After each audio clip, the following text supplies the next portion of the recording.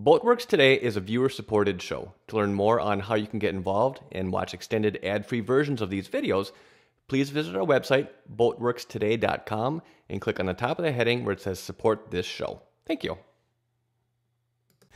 What is going on, everybody? I hope you're doing well. My name is Andy with Boatworks Today, and in this video, we're doing a little bit of an experiment.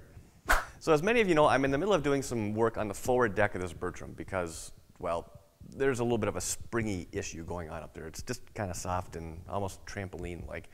And one of the things that I'm going to try and do up there to try and mitigate that is I want to lay up some additional glass over the forward deck just to kind of help, again, build some stiffness and some rigidity. We'll see if it works. But regardless if that actually fixes it, it still needs to get done. But anyways.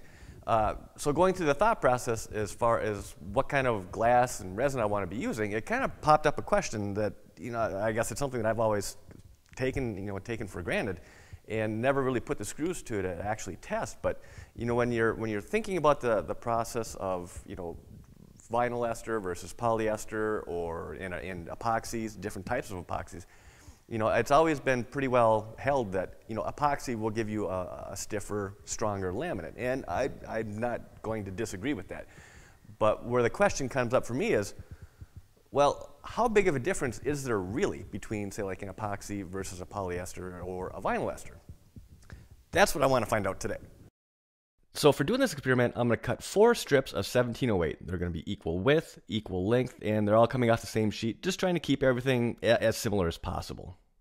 And the resins I'm going to be using for this are going to be the Total Boat polyester resin, as well as the 5:1 and the 2:1 epoxy, as well as a can of vinyl ester resin that I had left over from when I did the transom on the whaler. And just to make sure I don't fiberglass each of these strips down my workbench, I'm going to lay down some plastic, and then once everything is cured, everything should lift back off, pretty nicely.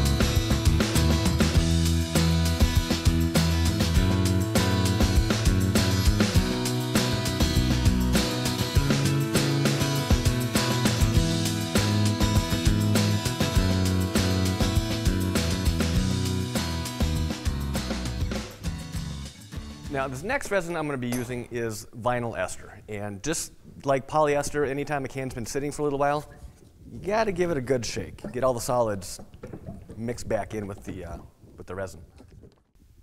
Let me go grab a wrench. I can't get the lid off.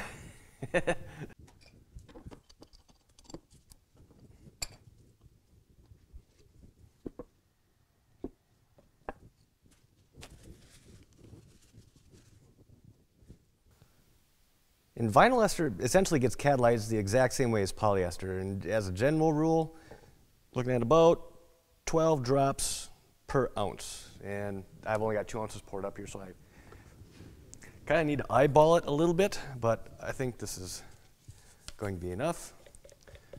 One of the little signs that I look for is if the resin itself turns a darker color, well, then you got enough catalyst in there. And I should say, I think that this resin is still good. Vinyl ester only has like a 3-month shelf life, so I think it's still good, but I can't say for sure. I guess we'll find out tomorrow.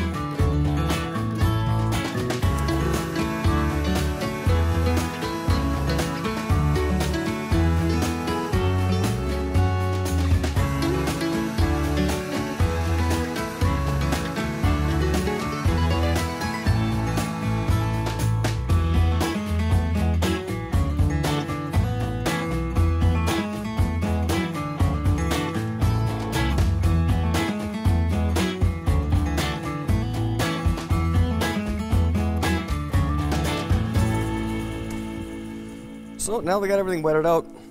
Now we just wait. Before I leave tonight, the epoxy, the 2-to-1 and the 5-to-1 epoxies, they're fine. I don't need to do anything more with them. They'll cure overnight and be ready to go by morning. But the poly and the vinyl, before I leave tonight, I'll come back after this resin has set up and just give it a light coat of PVA. Now, normally I usually go through and top coat it with gel coat and then PVA.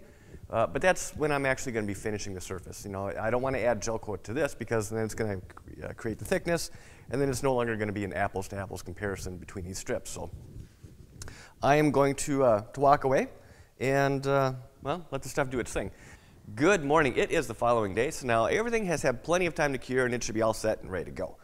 Now let's just hope that these strips didn't weld themselves to the plastics. Let's see how it goes. And just to make sure that I keep everything straight here, I'm going to label these real quick. So this is the 2-to-1. This is the 5-to-1. This is the vinyl. And this is the poly. All right. Let's see. Well, let's start with the epoxy first. Oh, this is coming off nice. Okay.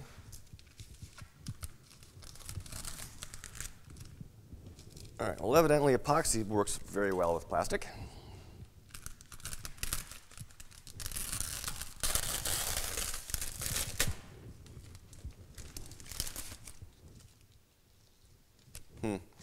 I'm starting to think that this vinyl ester was a little old because it just doesn't feel right.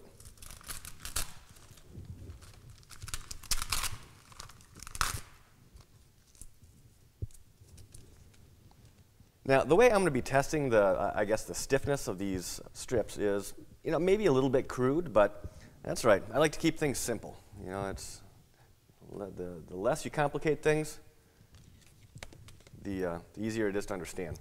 So now to start off, this is going to be the, it's upside down, but this is the 5-to-1 strip, the 5-to-1 total boat epoxy strip. And I'm just going to bridge it across there, and I'm going to set a little weight on top, and then measure to see how much deflection there is, off of the table. So I think everything looks pretty well centered. Now on this is coming down off the table. This is 2 7/8 of an inch. So let me write that down. 2 7/8 inch.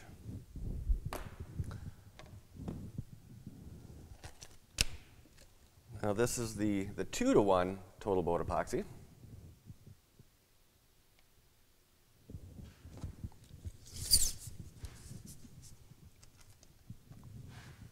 And this is, it's flexing down a little bit more. It's 2 3/4 inch.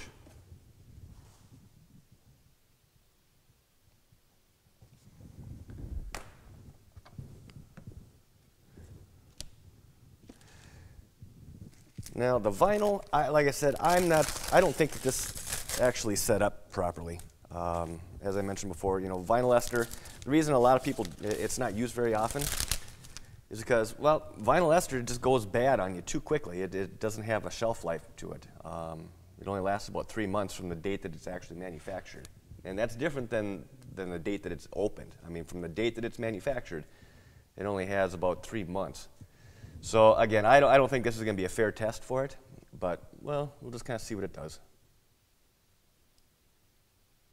Huh. Oop, don't fail me now. This one's coming down, about 2 inches. So the vinyl was 2 inches.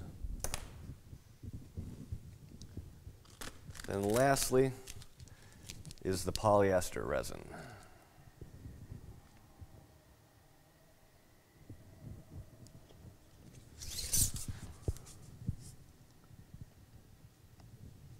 And this is 2 3/4. So what does this actually show us? Well, for one, I think it needs a couple things need to be taken into consideration. And for one, this was just a one-off, very basic, very simple test. Pretty crude, actually. But for as simple as it was, it showed me what I was looking for. And actually, I was a little surprised by the results. Now, coming into this, I was fully expecting the epoxy to be the stiffest, which it was. At least one of them was.